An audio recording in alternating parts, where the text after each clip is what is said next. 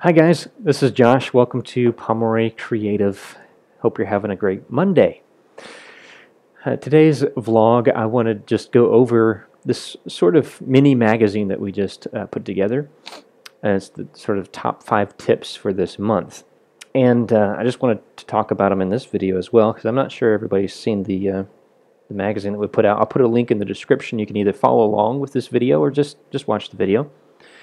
But I'm just going to go over each one of these tips that we thought this month would be really great to talk about. The first one is simple shadows, and I want to talk a little bit about sort of my paradigm on shadows, and then show you a technique that you can use to kind of put shadows into just about anything that you want, but also think about why you would want to do that.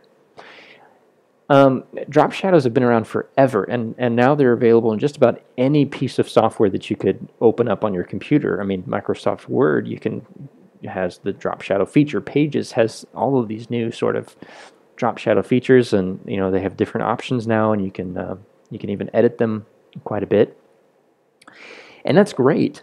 But there's still some places that either don't support a drop shadow feature, or here's just another thought, is even with like Photoshop, the drop shadow style, there's only so much that you can actually do with that. You can adjust the radius of it, how big the shadow is. You can adjust the density, how dark the shadow is. You can adjust the position. Is the light coming from the top? So I want my shadow to fall down, straight down or off to the side or something. And they're supposed to be simple. They're supposed to be sort of just this little quick way of creating depth, from one surface to an object that's sitting on top of that surface. You'd have a shadow. But not everything needs a shadow.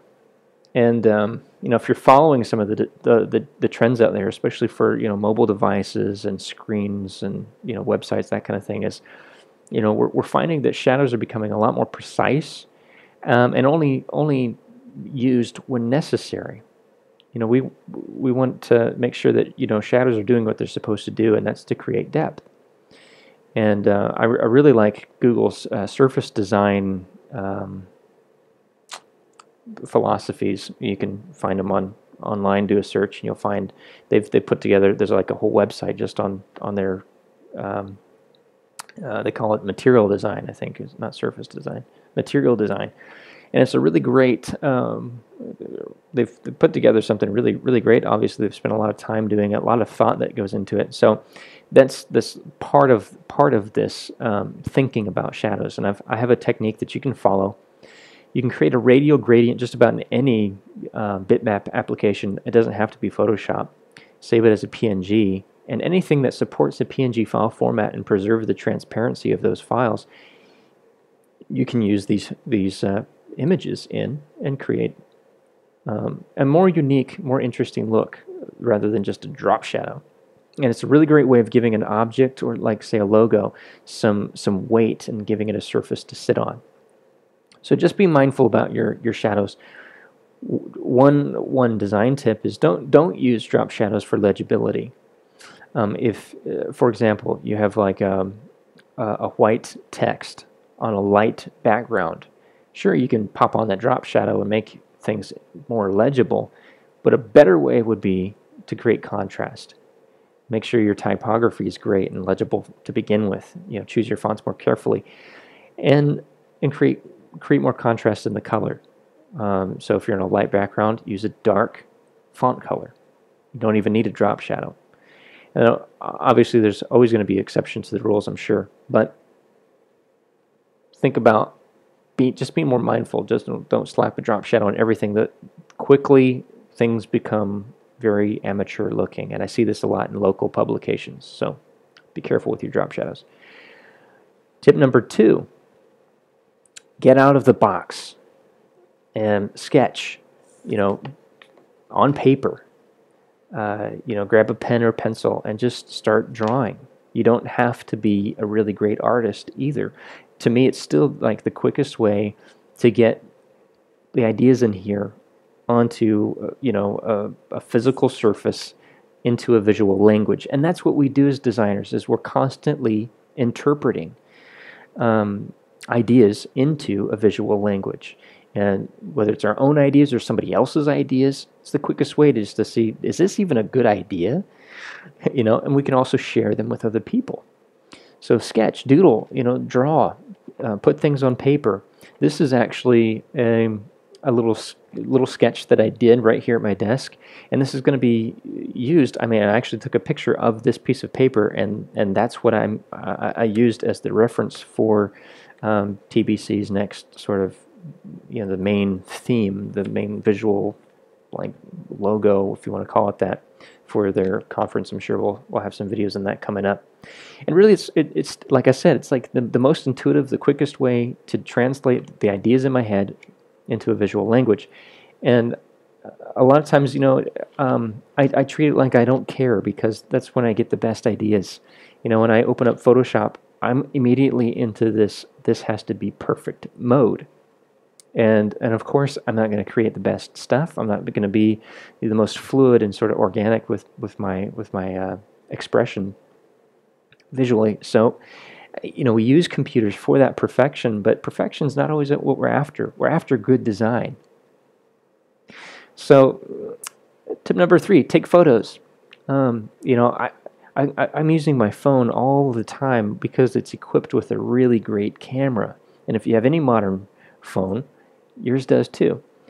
And these can be great for just sort of creating a visual reference library for myself. Anything that kind of captures my attention, I want to take a picture of it, save it for later.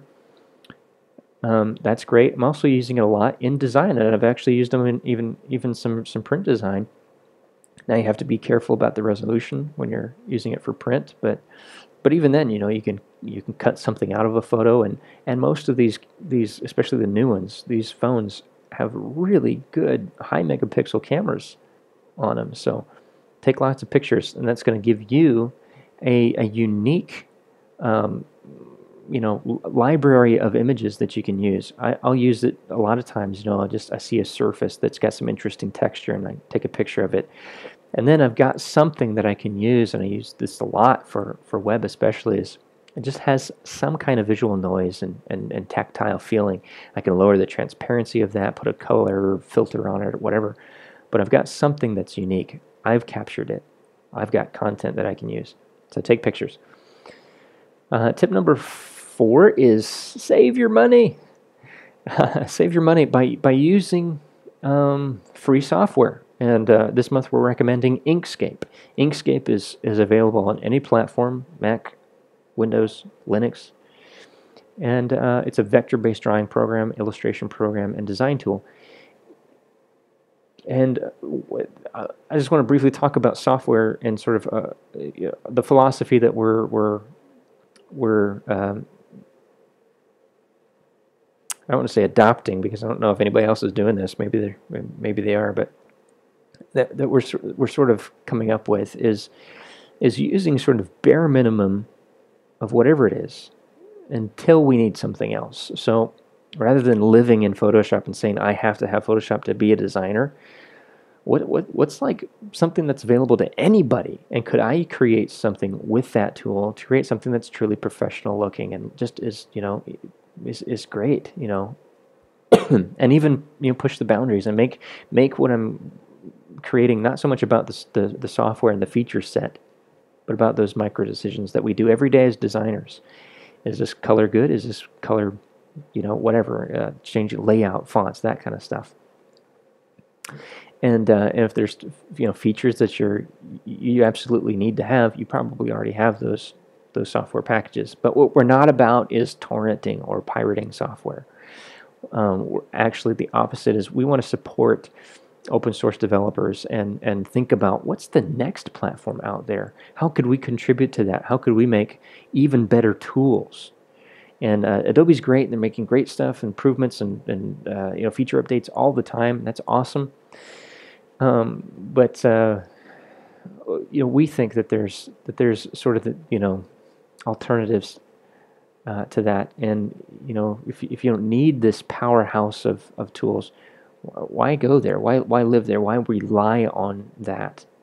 Rely on your own ability to create decisions even with really strict limitations on what you can do, can you create something that's really beautiful? And that's what we're trying to do. And so we're doing a lot of experimentation and research on what's out there. This month we recommend Inkscape. Tip number 5, and this kind of goes along with taking your own photos, is create your own assets. Use your own content and create your own libraries, and be organized on your computer. Create folders and hierarchy. Create structure for yourself to be able to quickly go into and say, there's my texture, I'm going to use that. Here's my icon set, I'm going to use that. And if you're creating these things yourself, you don't have to be worried about licensing. You don't have to worry about, can I use this commercially? Can I sell this to somebody else? If you've created your own stuff, you do what you want. It's yours. But also, and we have one available now, is we'd like to share these assets, and whether they're created from scratch or whether they're license-free things that we've sort of manicured. There's a lot of great libraries out there, whether it's for icons or vector shapes or fonts or whatever, that are license-free, and we're really careful about that. So any of our packs, you don't even have to worry about. Go ahead and use them however you want. But we've also sort of manicured them, and we're curating these kind of asset packs, and it's really helping us because we're not constantly looking for things out there. We can say, what, we've taken the time to create our own social media icon pack, and that's the one that we're going to use because that's the one that we like. And so tip number 5: create your own assets, or use ours. All right, that's it for today, guys. Thank you for watching. Check out our other videos. There's lots of series that we're doing right now. You can check them out on our YouTube channel. And hopefully this had some value to you. Have a great Monday and a great week.